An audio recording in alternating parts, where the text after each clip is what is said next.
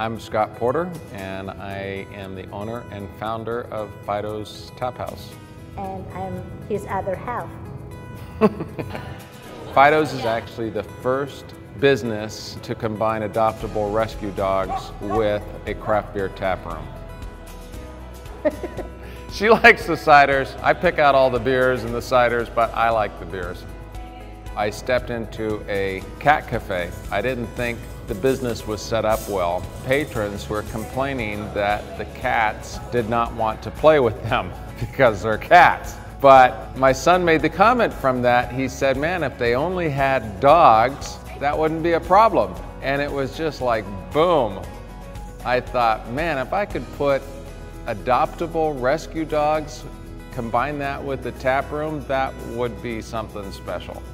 I spent a lot of time contacting charities to see how they would be receptive to the idea, and every single charity that I contacted thought it was fantastic. It took us 3 years after that thought to actually open the doors. Our charity partner is Oregon Friends of Shelter Animals. We bring in dogs from California, and this is one of the places where they stay until they find an adoptive home. We're celebrating today. It's the 1-year anniversary of Fido's opening, and which also means it's the 1-year celebration of our partnership with them. Up to this point, we had adopted 50 rescue dogs. And he was actually the number 50th dog to be adopted here in this last year. Oh, wow, yeah, he's a little special one, huh? I mean, it's just that joy that you get every day from going home to meet your dog is what we get all the time with 3-4 dogs here every single day. The best part of owning the bar has been meeting all the people that come in. The dogs are wonderful, but it's really the people that have the stories behind their dogs and what the dogs do for them. I first heard of Fido's actually on the news. This would be our every Friday night hangout. It's a great thing. I came across Teddy's picture and I begged my husband, like, we have to go see him. We have to check out this dog.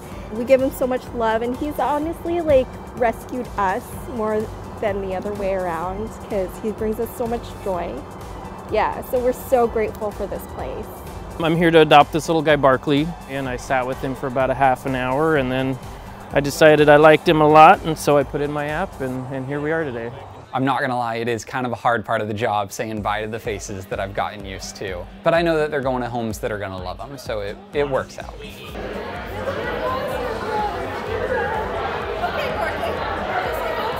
I think there should be more places like this, especially like to rescue the dogs that really need homes. Like, it's really important.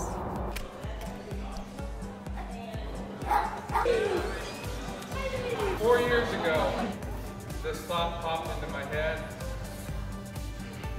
I want to thank all the families that have helped us to adopt. It's been wonderful. We have some families here. Dogs and people and beer and food, I think we have the great concept here. Without Fido's, we wouldn't have adopted 50 dogs. So we are really appreciative of the way they've worked so hard to promote dog charities, not just ours, and to help us adopt some pups. That type of loyalty and companionship that a dog provides is just unmatched.